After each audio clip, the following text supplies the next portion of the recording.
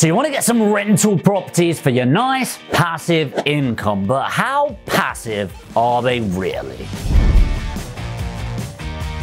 Most people that I've met that get into property, especially rental properties, are kind of boom, hit in the face in a very stark way. And I think a big reason for that is the education companies out there that are invest in property, you'll be financially free within 90 days.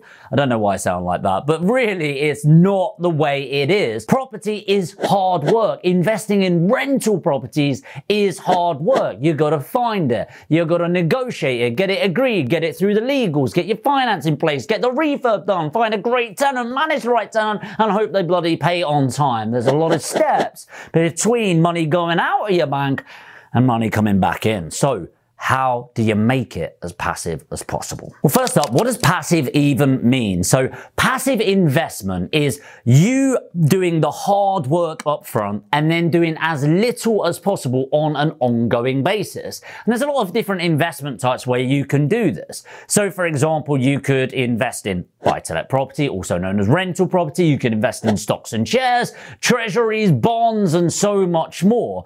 Ultimately, the more passive you are, the lower the return's going to be, but also the lower the risk. Let me give you an example. In property, you got something called service accommodation. Service accommodation, think of it as renting out on a hotel basis, a night-by-night basis. Maybe it's people coming over on the weekend, maybe it's contractors through the week, whatever it is. But that is higher risk because you've got a lot of different people in your property every single week. They could trash it, they could have a party, they could do so much in between, piss off the neighbors, and so much more. But also from a management point of view, you've got to check in people every single day. You've got to do turnovers, cleaning the flat, cleaning the linens, doing whatever you need to do. It's a very hands-on process. On the other side of the scale, the most passive investment in property is buy-to-lets or rental properties, which is what we're talking about, where you can set it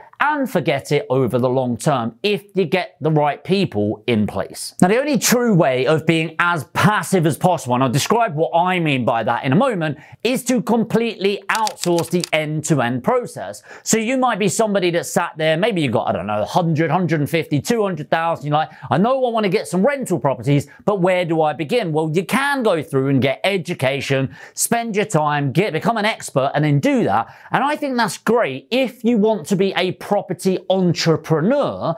Whereas if you're looking to be a property investor, another way is to outsource somebody that's going to find your property, negotiate it in the right area to attract the right tenant, get it through legals, do the refurbishment, get it let out, and manage it over the long term.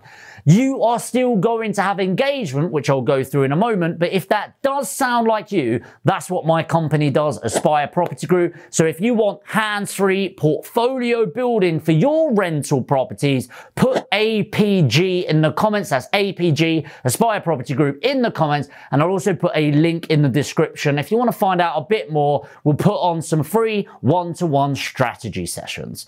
So even with that, how hands-free can it be? Well, what you need to understand is, ultimately, it's still your investment. This isn't like a stock and buying some stocks in Facebook where you just put the money in, see what happens, goes up and down. You don't really have to do anything apart from watch it. Whereas this, you are actually owning the asset. You're going to own the property. It's a tenant going into your house, making it their home. Okay, that's the idea of a rental, so you can make that monthly residual income.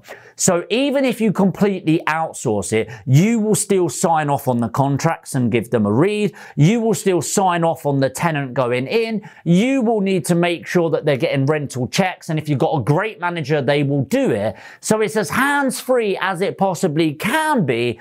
But is it truly passive? I think a huge amount of this is to do with your mindset. So if you're going out there, and this is on two extremes, I find this. If you are brand new to property, barely know what a brick versus a door is, I'm kind of joking there. Then maybe there's a bit of nerves around outsourcing this investment to somebody else, which I get, which is why you need to spend time with them, have deep conversations, check out their reviews, everything you need in order to feel comfortable with moving forward.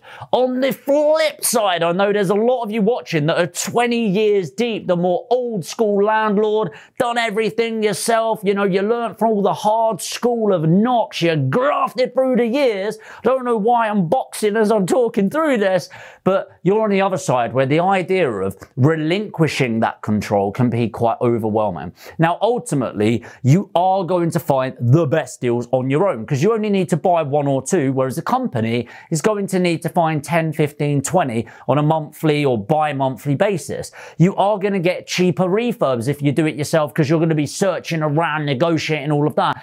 You're also going to get cheaper management if you do it all yourself. Now, this is why I said, if you've got the mindset of being a property entrepreneur where you want to spend your time doing that and saving the costs, great, that's going to be for you.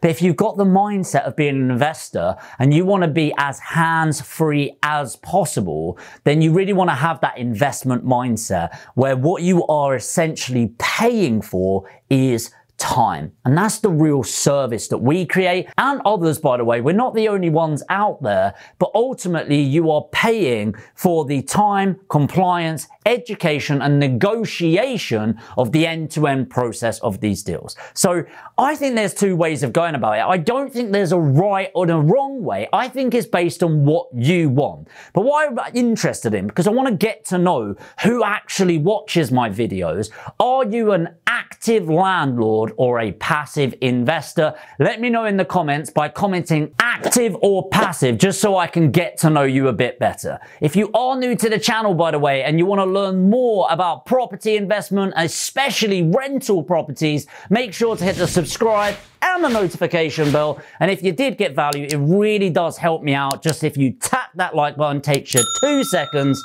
and I'll see you in the next video.